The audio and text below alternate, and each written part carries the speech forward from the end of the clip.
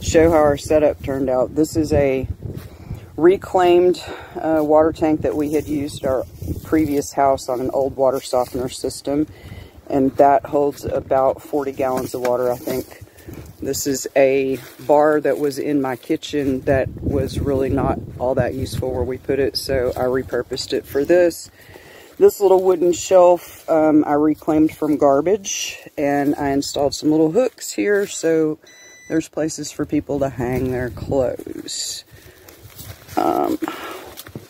The shower setup here, we went on and installed the machine part on the back so that it doesn't get wet.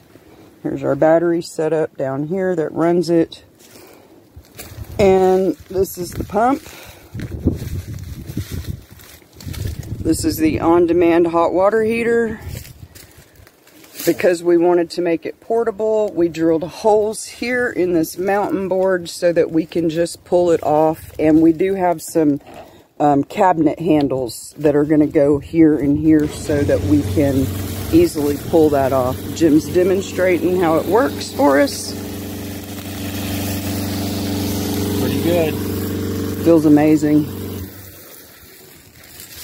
We don't have any sort of a cover because this is all our property and can't nobody see you from in here, so we're not too worried about building any sort of a stall. This is just a temporary setup until we get a building up. And then we got a solar panel too that's got to be hooked up. Yes, there's a solar panel that will charge this battery, and that's not set up yet because we didn't have any need to heat this water this time. The weather's plenty warm enough.